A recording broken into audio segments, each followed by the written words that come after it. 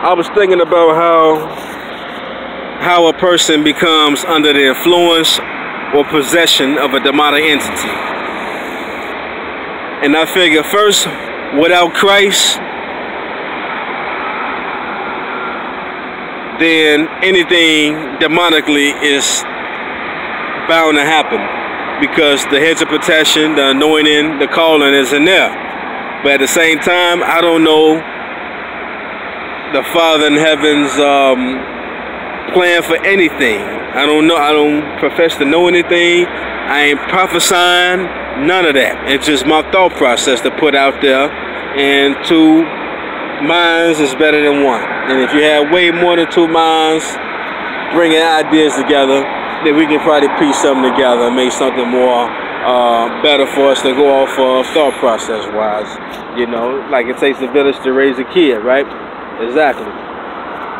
So I figure with my lifestyle, they're around the targeted individual, repeating the same thing. Oh, here, target. Oh, here, mark.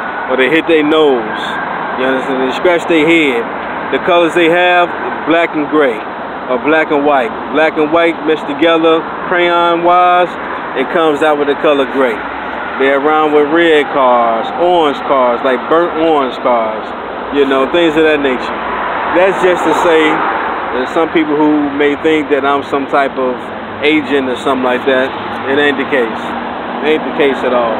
Yeah, I got black and gray on with red on, but that don't mean I'm some damn agent. You understand what I'm saying? So anyway, the next point is, and I can actually see my own light. You know what I'm saying? Not like another person that's in darkness would, but I'm able to see like the fire, you know, and like stars, something like spinning real fast around, you know. But anyway, you know, that's why I feel like it takes a traumatic situation for a person to be possessed, well, under influence.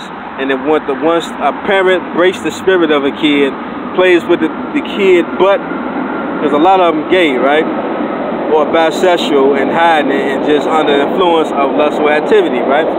So that don't necessarily mean they're around fucking or having sex with everything walking, you know what I'm saying? Not everybody at least, but they're most definitely under the influence of demonic entities, which would be the Jezebel, succubus, incubus, or whatever the case may be.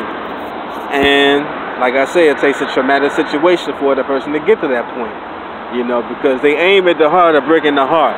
If they can get in your heart and hurt your feelings, have you in a relationship with somebody, you love them or whatever the case is, knowing that person is only there to break your heart, to try to break your spirit, that's what they in for. And once that person do that, the person is already probably messing around or just an agent working solely to break your spirit so they can kill you in the long run.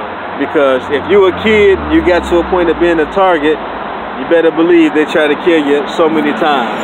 They try to sit 3 different pit bulls on me here in Chicago when I was in the Roseland area. They couldn't come close to me. I used to sleep in my car before. They tried to, woke up to a guy in the passenger seat, door closed. God was showing me that it wasn't my pistol or anything else getting me through that. It was him, because he paralyzed me, how they say, the devil rides your back. I was under like some type of paralysis, but I was just able to see this guy's in my car, you know. Went back to that same spot the next night. The rear passenger door was open. So I'm like, okay, I kind of get the point now, you know. Kind of wide open like that, okay, yeah, of course. But now, also again, lived in Roseland area. Somebody put a 9mm clip with 7 bullets in there. I had a 32 special inside my gun box.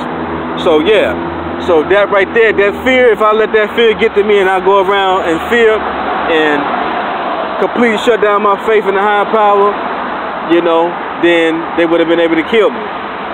Because they put the tools there to try to get me to turn from God and go into fear in them instead of fearing our Father in heaven. You know, so I'm guessing maybe that's the way that they do it, so that's why they reach kids at an early age. They mess them over at the